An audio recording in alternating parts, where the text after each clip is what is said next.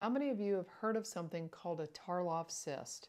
Odds are, if you've seen enough MRI reports of the spine, you probably have, because up to 4.6% of the population has one. So let's talk about it. Yesterday I presented the case of a 36-year-old female who came to my office complaining of lower back pain. A few months ago, she lifted her child out of the car seat, twisted her back, and had sudden onset of right-sided lower back pain. She's tried to treat it conservatively, but it still hurt, so she ended up getting an MRI of her lower back. And here are the findings of the MRI, which shows Tarlov cyst down in her sacrum, also known as perineural cyst. What the heck are they? And are they causing her symptoms? Let me first get on my soapbox by saying that when a provider goes through the results of a patient's MRI of their spine, that they should have a pretty good idea of what they're talking about. Sometimes when we relay results of imaging to patients and we don't necessarily understand it ourselves, we can instill a sense of fear in patients until they find out answers. And I'm not expecting every provider to understand MRIs of the spine, but we often order them, and I want to help educate on what these things are so we can better educate our patients. The thing is that over 90% of Americans will present to their primary care provider at some point for acute lower back pain. Most common causes are muscle strains, muscle spasms, and even disc issues such as a disc tear or a disc herniation. Sure, there are lots of other causes of acute lower back pain, but those are the most common that we see. And common things being common, a lot of these issues self-resolve.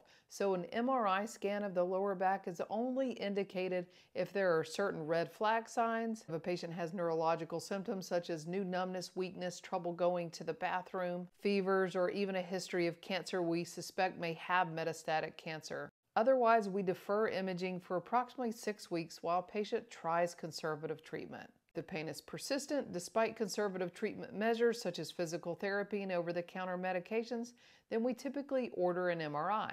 Then you order this MRI and then you get all these words in the report that you may or may not understand.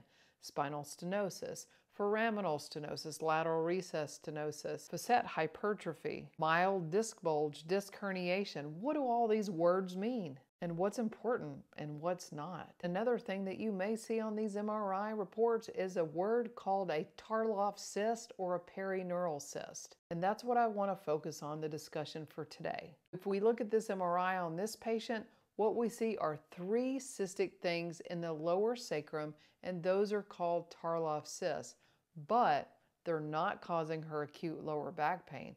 Actually, her acute lower back pain is caused from her right annular tear at L4 and L5. And annular tears are often easily managed by conservative treatment. But what's really alarming to patients on most instances is when they see the words Tarlov cysts or cysts on their spine, because if it's a cyst, it's got to be something worrisome, right? The answer is usually not. Studies show that only about 5% of Tarlov cysts actually cause symptoms, which means over 95% of them that are found on imaging are completely incidental findings, or meaning they don't cause any symptoms. But it's important to understand what they are and how we can explain it to patients, how patients can understand what's going on with their back. There are sacs of spinal fluid that sit around our nerve roots and are most often found down in the sacrum or the tailbone region. Inside of them is cerebrospinal fluid. This is the same type of fluid that surrounds all of our nerves in our back and our brain.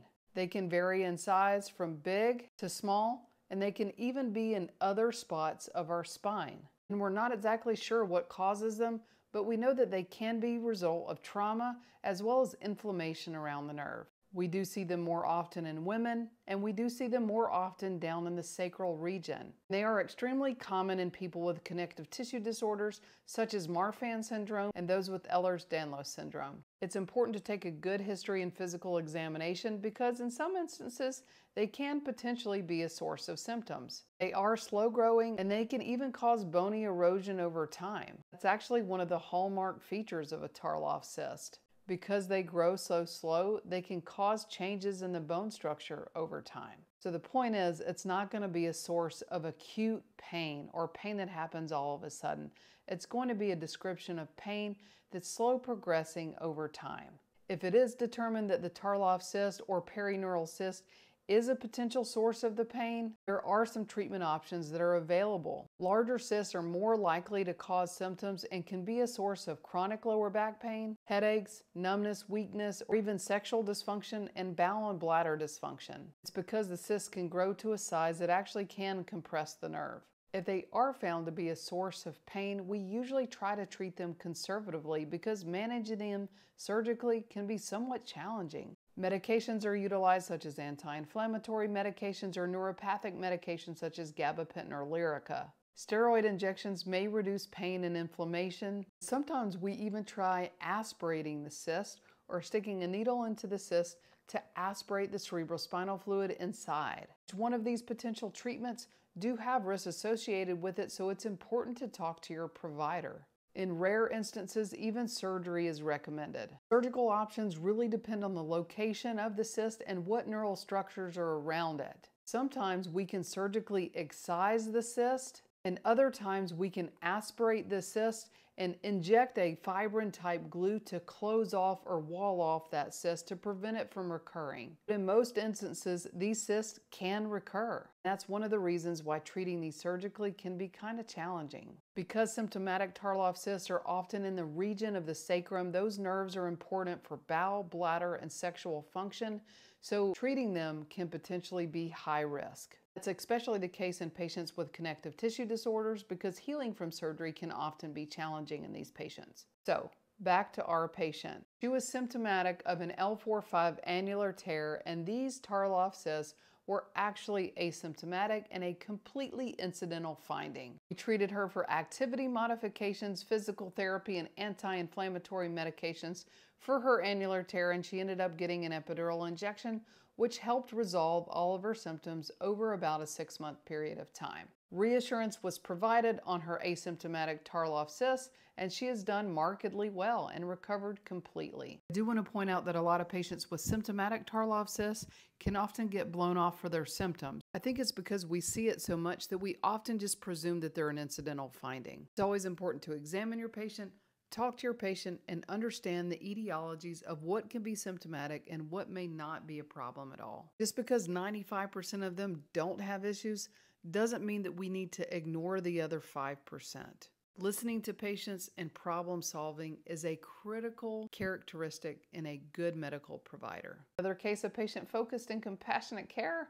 Stay tuned next week and I'll go through another case.